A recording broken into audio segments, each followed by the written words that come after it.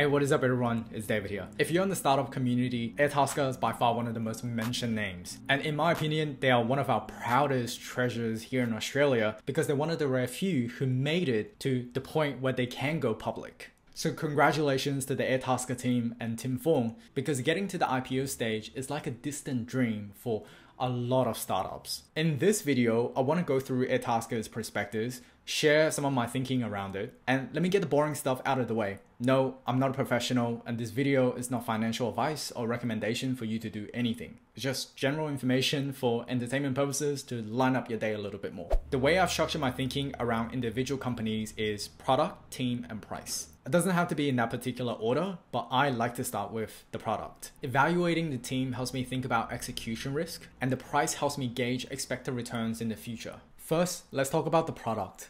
Airtasker is a platform that connects people who want tasks completed with people who can complete tasks. And these tasks could be plumbing, it could be cleaning, and majority of the interactions are done via their mobile app. The upside to a double-sided marketplace like Airtasker is that they're known to have inherent network effects, where more customers attract more independent workers because these workers don't want to miss out on those customers. And then as there are more independent workers, it attracts more customers. So it's a virtuous cycle. On top of that, this kind of business model is very capital efficient because traditionally for a company to service their customers, they have to incur cost of goods sold, delivery costs, transaction costs. But in Airtasker's case, the cost of goods sold and delivery cost is with the independent workers. So the only cost that they have to incur is transaction costs. That's why the gross margin is north of 90%. More on that in just a second. But the downside to a service-based marketplace is that, one, services are really complicated because the way you describe one thing could mean completely different thing to another person.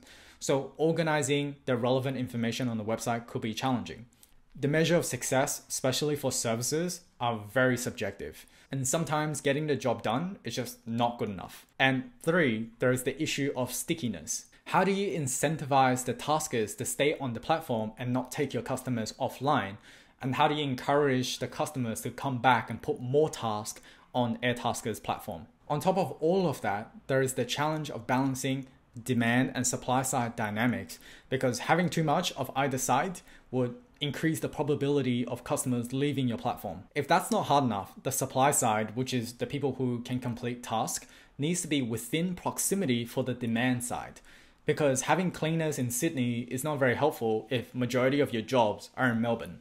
The good thing is Airtasker wouldn't be able to go public if they haven't already found ways to address some of these issues. So let's talk about it. Interpretation of services might be difficult to organize, but that's something, in my opinion, can be solved with a 47% engineering workforce. On a separate note, the engineering team have done some gangster growth strategies in the past.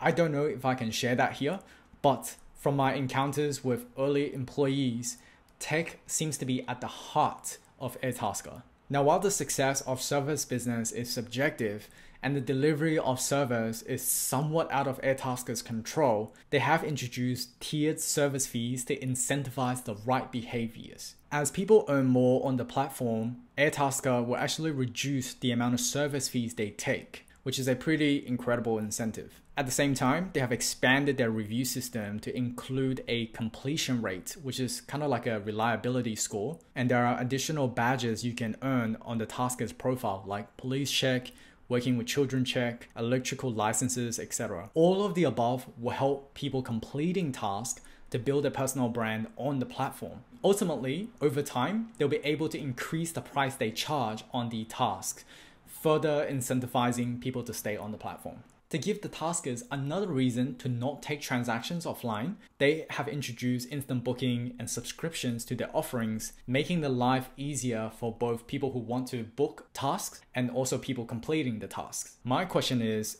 all of that enough to keep people on the platform? So far, the percentage of returning customers, which is this red bar, is growing quite steadily. So that's a great signal that customers are coming back for more. But personally, still, I don't know if that's enough to keep people on the platform, especially when Airtasker goes up against global players like TaskRabbit in the UK. The total addressable market for local services here in Australia, according to the IPO prospectus, is $52 billion.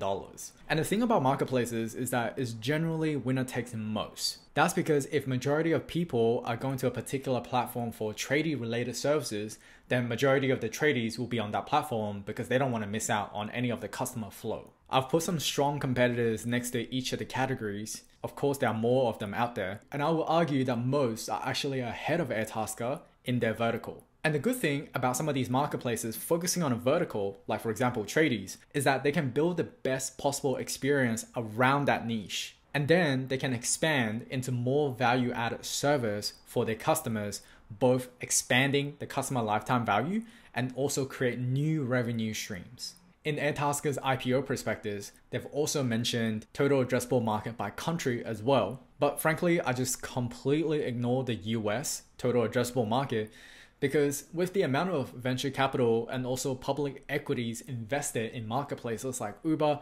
Airbnb, DoorDash, Thumbtack, and TaskRabbit, entering US would just burn so much capital and you still wouldn't make a dent. But countries with fragmented markets, undecided winners, like for example, Ireland, New Zealand, Singapore, UK, I think in those countries, I'm really excited to see what Airtasker can do in those countries. As a matter of fact, in 2018, Airtasker actually raised $35 million from some West media to launch in UK. And they did say in their prospectus that 99% of Airtasker's revenue come from Australia, with the remaining 1% from UK. I don't want to be too critical here because marketplaces are inherently difficult. So I'd love to hear more from Tim about the kind of progress they're making on international expansion. Even ignoring the US market, the total addressable market for Airtasker is north of $100 billion.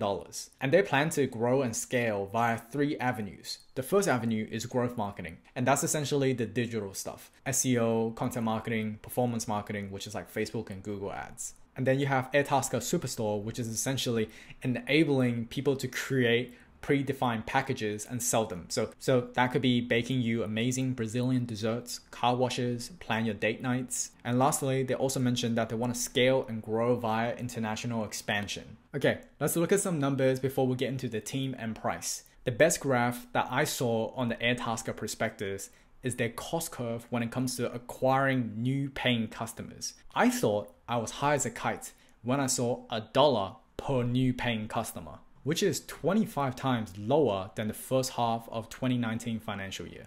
That kind of customer acquisition cost give Airtasker a lot of margin to invest into other things to grow faster if they can keep their customer acquisition costs that low. Digging deeper into the numbers, the gross margin is stupidly high at 93%.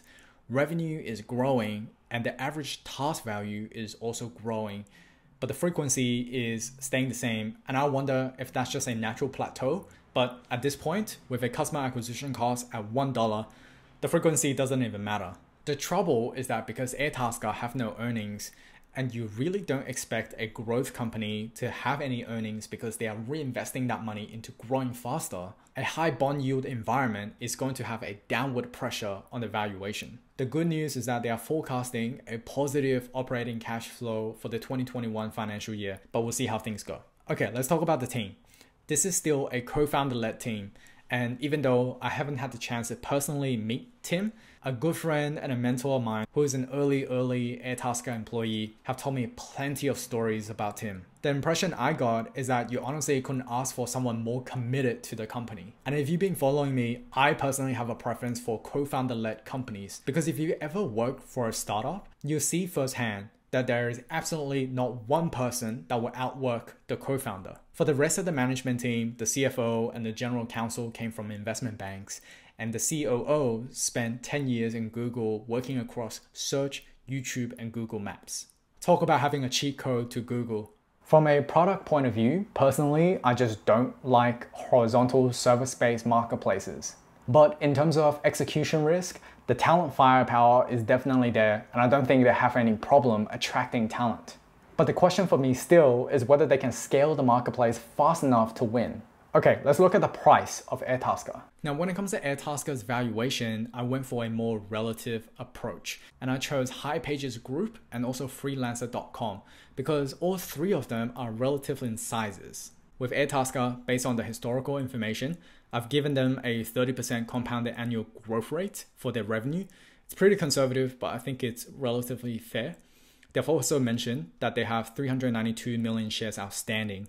So at a 65 cents debut, they'd be trading at approximately 9 times the 2021 sales, 10 times their 2021 gross profit, and about 7 times their 2022 revenue, and about 8.9 times their 2022 gross profit. Now, if we look at this comps table here, Airtasker is leading the crowd with a higher gross margin, higher compounded annual growth rate, but it's worthwhile to bear in mind that HiPages, their 2021 estimated revenue is 54 million. That's literally double what Airtasker is doing, and they're still growing at 15% at a much smaller multiple. At this point, I generally like to ask myself, given the product, given the team, given the price, given the macro conditions, do I think this company will 3 to 5x my money in the next 5 years? And frankly, because I'm a little bit more reserved towards service-based horizontal marketplaces, I'm just going to add Airtasker onto my watch list and then study some more.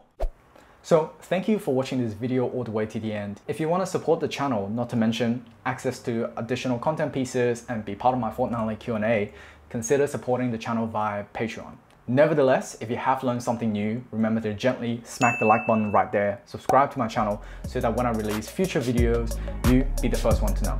Until next time, my name is David. Otto will always do the honors, and see you very, very soon.